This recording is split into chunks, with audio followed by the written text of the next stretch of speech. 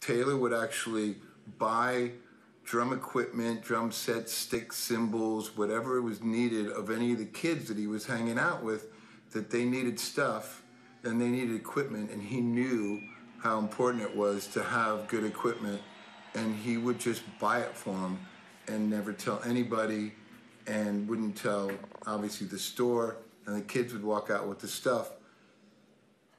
And that's the kind of guy that Taylor Hawkins is. And I love him, and I miss him every day. And I know he's really happy about this right now. So, I love you guys.